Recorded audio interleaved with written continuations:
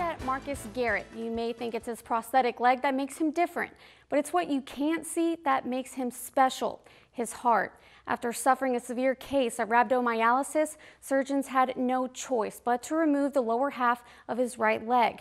However, it's going to take more than losing a leg to keep Garrett from stepping on the court and playing the sport he loves more than anything, basketball. I thought it was a joke.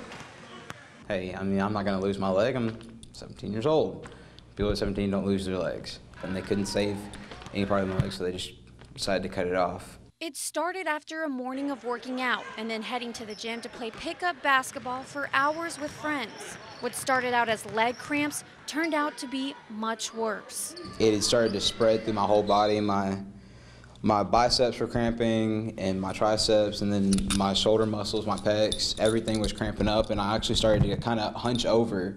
My muscles were pulling me over. Garrett was immediately flown to Texas Children's ICU. There were 9 different people in the room. He had 16 IVs going. As Garrett's mother and as a nurse herself, all Allison Reynolds could do was watch her son from the sidelines. It was very different when it's your baby laying there. Not only were Garrett's kidneys failing, the 17-year-old was also suffering from rhabdomyolysis, a condition where the body is severely dehydrated, and as the body looks to hydrate, begins breaking down muscle tissue. With 16 incision marks left on his body to relieve pressure and 5 surgeries in 6 days, the one thing doctors couldn't save was his right leg. And after 2 weeks of being under anesthesia, Garrett had to wake up without something he came in with. It just kind of struck me.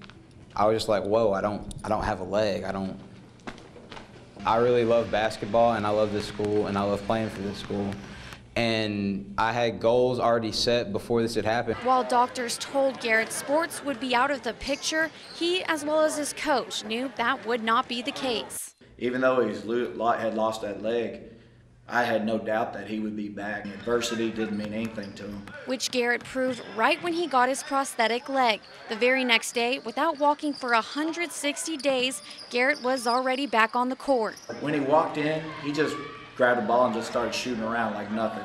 He never said anything to me, like, hey, coach, I'm back, got my leg and everything. He just got right to practice like all the other guys do. I just slowly kept running and kept doing drills and shooting all the time, and I got to where I am now, and I can play.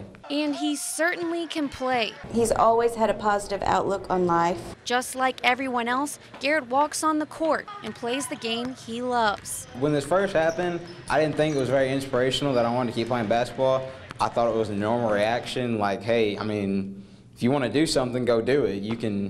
Everybody has the power to do whatever they want to do. Over time and now, I've seen how many people are like, oh, you're inspiring me, you're such an inspiration, and I notice it now more than ever. It's definitely been a journey, but I think what Marcus has taught not only himself and his friends and family, but everyone that he's come in contact with, that not to let something knock you down, and that you can get up and keep moving, and he's done a great job of it. One proud mommy? Yes, I am. Tonight was Garrett's last basketball game, but the ending of one season means the beginning of another. Garrett said he will now get ready for golf as well as track, and of course play pickup basketball here and there. We'll be right back.